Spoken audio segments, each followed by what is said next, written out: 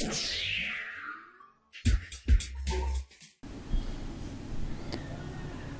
this question, we are asked to find out the value of load resistor R which maximizes the power delivered to it.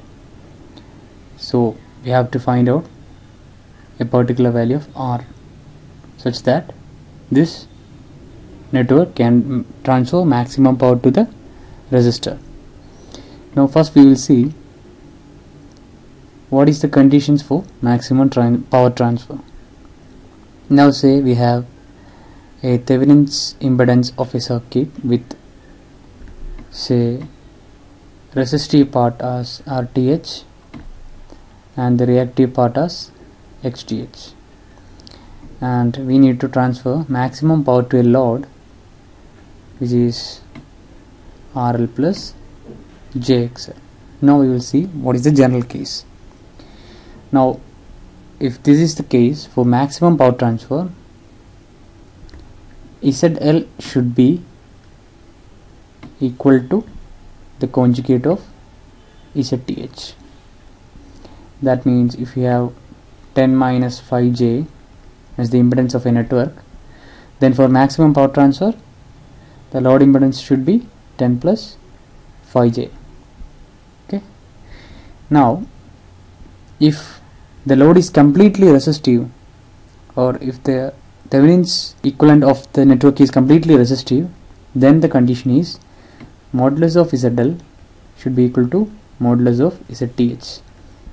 That means if it is completely resistive, then it is equivalent of saying RL should be equal to RTh. We already know this condition.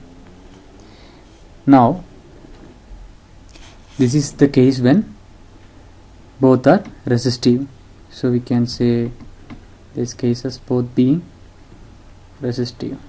Now let's say ZTh is complex, that means it have both resistive and reactive part, and ZL is purely resistive.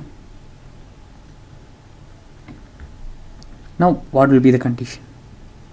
That is, the load must be equal to modulus of ZTh. That means this is completely resistive, means ZL will be just RL.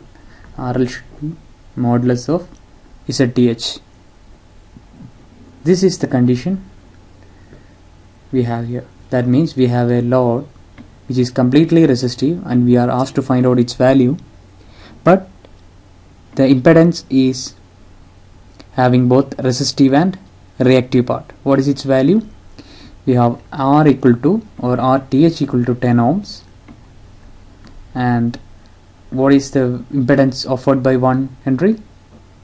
J omega, that will be J into, what is the omega? Omega equal to 10, because the applied voltage is Em cos 10t, its omega is 10 into 1 Henry, that is 10J.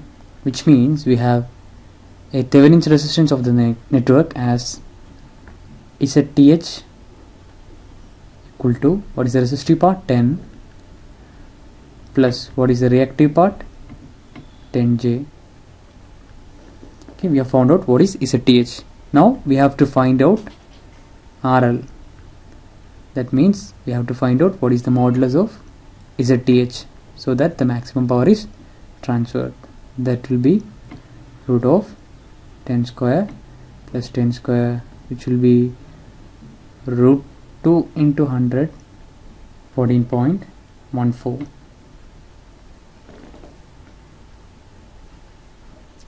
So if R equal to 14.14, we can maximize the power transferred to it.